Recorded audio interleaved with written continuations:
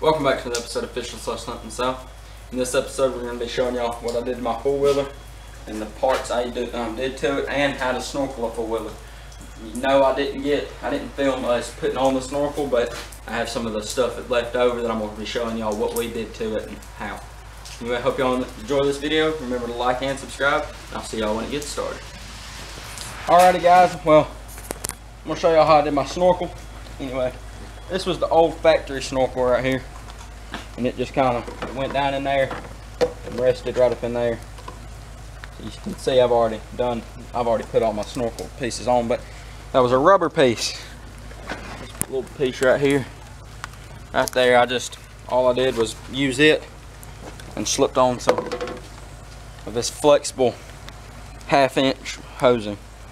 It just flexes on out. We cut us a piece off, stuck it right up through there onto a little connection.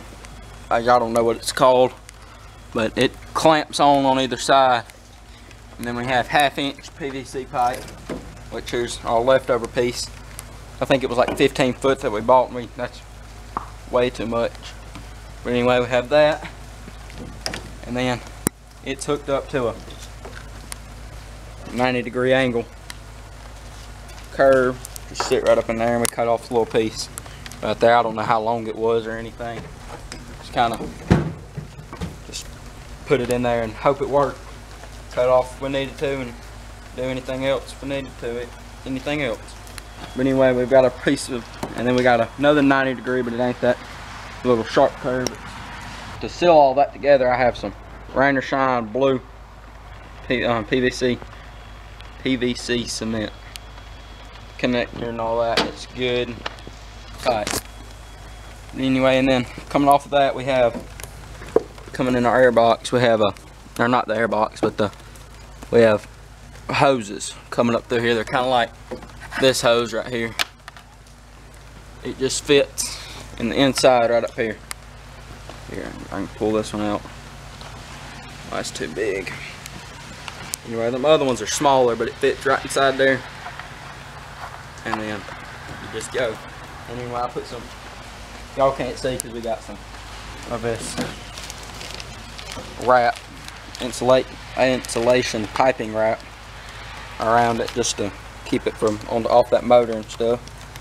But anyway, other than that, we have some auto marine sealant. It's that silicone, and it's connecting this one to these little things right here. They keep it from, they are just plugged into these right here actually, and just got that sealing them off.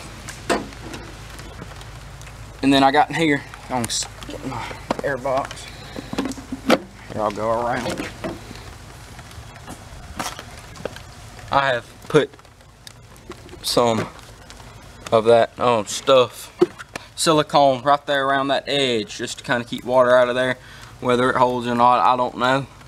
But I just did that just for precautions, just in case. I didn't seal this up just because I want to be able to get in there if something happens. But other than that, we've got some zip ties all the way up, connecting everything to a rack. I'm going to be getting some clamps to put right here to hold them on, instead of having like 6 zip ties. And also on the very top, I'm going to be getting a cap and connecting right here, drilling out a hole in it the same size as that right there. Just drilling a hole in it, and that way it fits. And then we've got our shifter. Now, some of y'all don't know this, some of y'all do. Some of my close friends know this, but this is broke, and it broke a while back, and we've just been buying these over and over again and slipping them on there and tightening it down well.